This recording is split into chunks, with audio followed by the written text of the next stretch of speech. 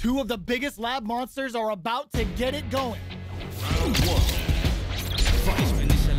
Let's see what they try to do here in the first round. They gotta escape from the corner before the pressure builds up. Player one has them legit shook in the corner. Taking stock.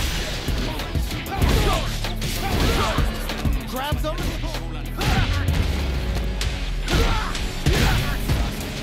Gets them. Player one takes the round like a thief in the night. What else can they get away with? Converts the opening impact into a punish counter. Hits them with a 1-2-3. Gets carried to the corner. Player two holding on to that corner advantage. With the impact. You've got to be mindful of reach and jumping at this range. Burnout activates. Target combo with a it's a good spot to use the super KO. This is the final round. Expect to see some fireworks. Goes for the solid anti-air. Answers with a psycho uppercut. Oh, they're in the corner now. No running away.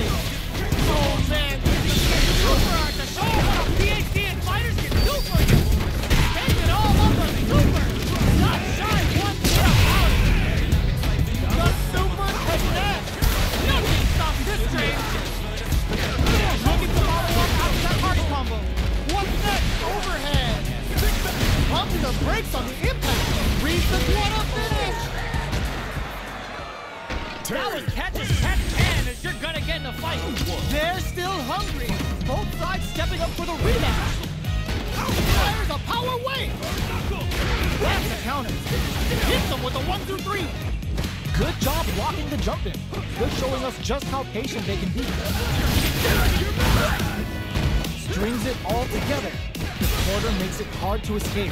What'll be the setup? Player 1 needs to deal with this burnout. Heading into the end game now. Gets him.